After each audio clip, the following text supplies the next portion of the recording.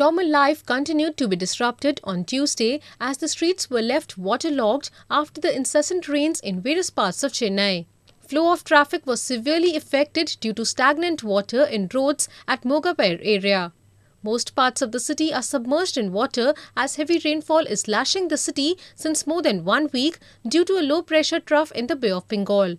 The local residents are having a hard time in leading their normal life due to stagnant water on streets. The rains have also affected states of Karnataka and Andhra Pradesh as well as the neighbouring island nation of Sri Lanka. Correspondent Karam from Chennai for ANI.